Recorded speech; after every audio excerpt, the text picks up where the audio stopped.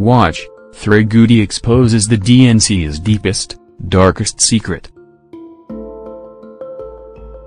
Again and again, the Democrats' Russia myth keeps getting debunked. With each new revelation, the left looks increasingly ridiculous.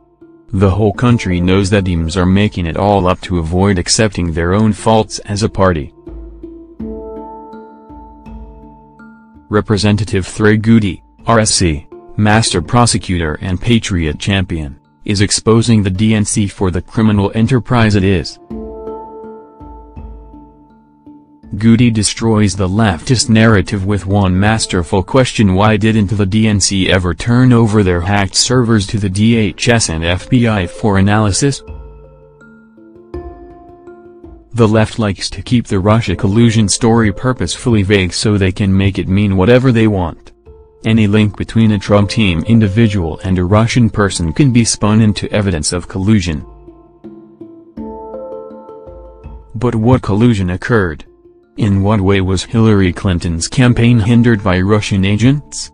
The only instance in which Democrat chances of winning were damaged in any way by an outside party was in the leaking of embarrassing DNC emails on WikiLeaks. These leaks are the basis for the entire leftist Russia conspiracy theory. We patriots know it wasn't a hack at all that made the emails available to WikiLeaks. A DNC staffer named Seth Rich leaked the damning info when he saw the corruption in his own party. Nevertheless, the Democrat Party maintains that it was a hack carried out by Russia, even though there's never been any conclusive evidence that the Russian government ever got into DNC servers. We just have to take the DNC's word for it. If the DNC email servers truly were hacked by Russia, wouldn't they want to help the federal government carry out justice? Wouldn't they want the Russians stopped? Wouldn't they want their systems strengthened, so a similar hacking doesn't happen again? After all, the Democrats are making this out to be the biggest scandal of the century. Crazy liberals, like Maxine Waters, are using the Russia narrative to call for Trump's impeachment. If it was as bad as they assert, wouldn't the logical response be to help the government fight the criminals that supposedly made them lose the election? As Congressman Gowdy points out, the DNC has been completely uncooperative. Their behavior indicates they have no desire for the issue to be resolved.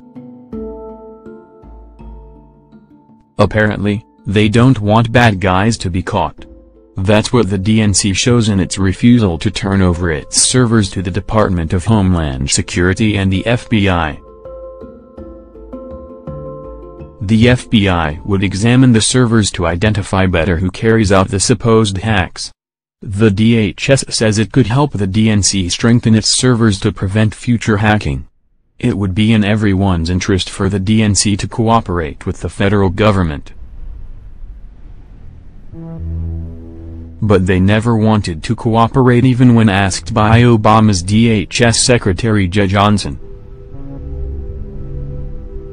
Gowdy comes to the only logical conclusion: the DNC's refusal to hand its servers over to the DHS and FBI means they are trying to hide something.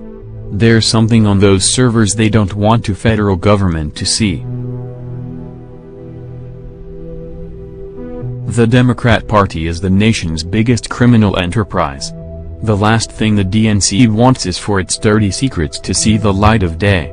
Sooner or later, the truth will come to light. The party of the left is imploding.